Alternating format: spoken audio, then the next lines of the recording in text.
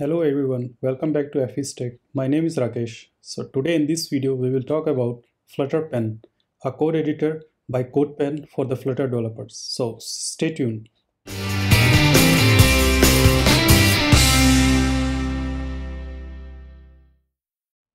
Welcome back guys. So recently Codepen unveiled Flutter Editor. It is called Flutter Pen for the Flutter developers. So as many of you already knows about Codepen, it is a famous community among the developers, providing various kind of online editors for quick development such as HTML, JS, CSS, Vue.js, and now Flutter also. But before exploring the Flutter Pen, let me give you some brief description about the Flutter Pen. So Flutter Pen built upon top of Dartpad services. Yes, you heard correctly, the Dartpad. Dartpad is also an online editor to test your code online. It's just like a Flutter Pen, but that is more advanced.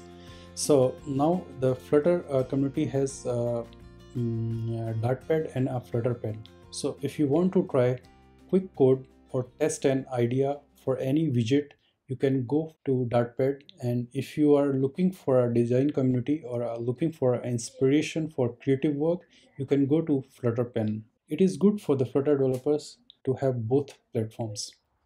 Okay guys, let's start to explore Flutter Editor. So right now I'm on the website of codepen.io. I click enter here, and it is really annoying to me because if I want to start some online editor, I should see the option right on the home page. So I don't need to click here and there. So unlike if you see let me go back, the stack bleeds. I'm a very good fan of stack bleeds. So if you see that they have an option right on the home page, whatever you want to start, you have links in front of you in a very nice and clean way.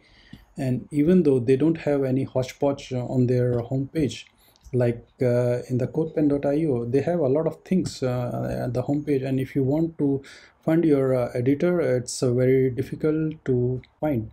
If you want to start something static, you just click on start coding, and then it will immediately open this editor, which is for HTML, CSS, and JavaScript. But we don't want to build something in HTML, JS, and in CSS basically.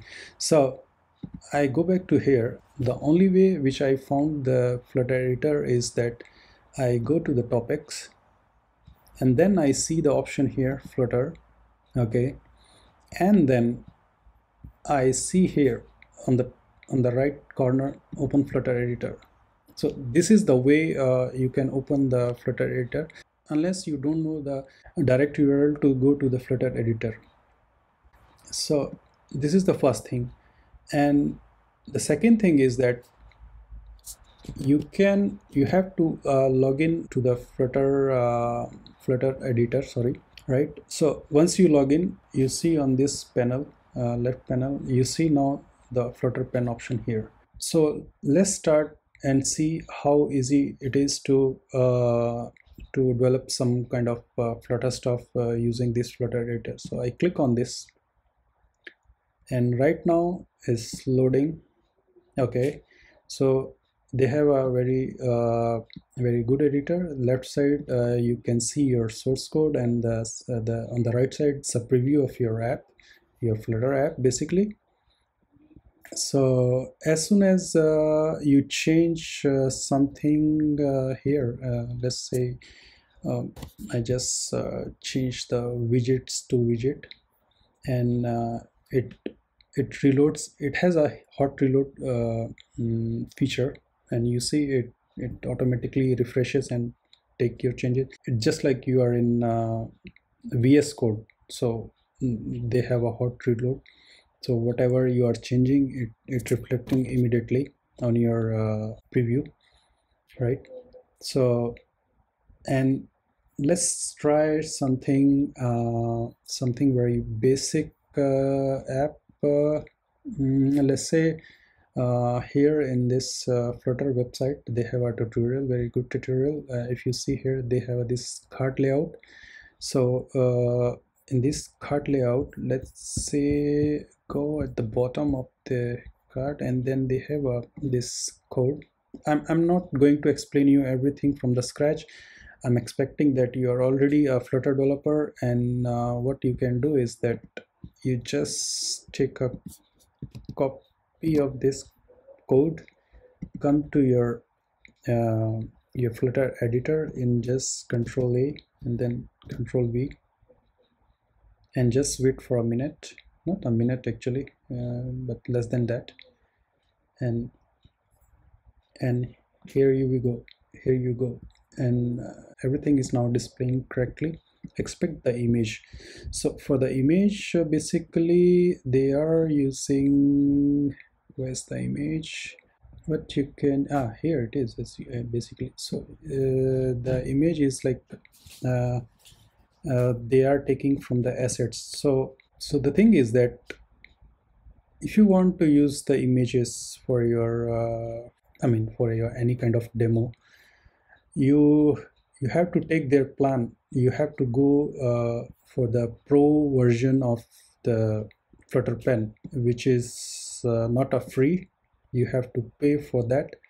I think it's maybe, yeah, Codepen Pro. So if you see here, it's $8 a month. So if you want to use a Flutter editor by Codepen as a professional version, you have to go for this, and there you can, you can have this assets, everything. So whatever, you can just go to here, and then you can see the set in the pen setting. You have this pro version of privacy. So if you upgrade to pro, you can keep it as a secret of this code. And even the screenshot, you have to upgrade to pro to take a screenshot of this. And let's see what else. Behavior, in the behavior, you have this save automatically, auto updating preview, and then you have a format on save, which is currently off. You turn it on if you want to make a copy of this code in the next time when you are going to launch a new Flutter editor. And what else? Okay, so we were here for the image. So for the image, basically what you can do is and just come back here and then paste this URL here, and I have to change this one asset instead of network. Instead of asset, it should be a network. So now you see the image loading. Yeah, now you see here. So it's like a real app basically. And the other thing I wanted to show you, that if you open this your Flutter Pen editor URL in the new tab, basically in the Chrome, and then you just toggle device toolbar, and then you select this option as a as a iPhone, and then it will render your application in the phone. Even though you can select like other option like Android, which is Pixel 2, right? So it will show you how it will look like, but I mostly like this way, which is which is the exact look and feel of the phone device. Whatever, it depends on you. Okay, so the other thing I wanted to show you was here you see they have option. Okay, they have option. If you want to see the compiled version of this code, you just press this, and then you will see the compiled version of this code, which is currently showing that this is Flutter_web. Yeah, of course, because this is for the web, not for the mobile right now. The other thing I wanted to show you was the option they have right now is that the you can fork this code if you want. So it's a copy of that code. It says that pen forked, right? And they have an option to embed. You can embed this whole code to your blog or to your website, whatever, right? So that's a really a cool feature right now. And the other thing is that you can even though export as well. So you can save as a GitHub gist, and you can export as a zip file, and the you can share on Twitter, you can share on Facebook, and you can share on this dev2 blogging website. Basically, even though they have a very nice feature, you can just print any number and then you send an SMS, basically a shareable link of your Flutter editor code. uh, so they have like saying 10 left for this month, so every month that they have this 10 free SMS for your code. Okay, and what else? I think that's it. It's a smooth UI, and it's very good because it's very lightweight. The one thing I wanted to show you was this. This is the Dartpad basically. So the Dartpad is like this.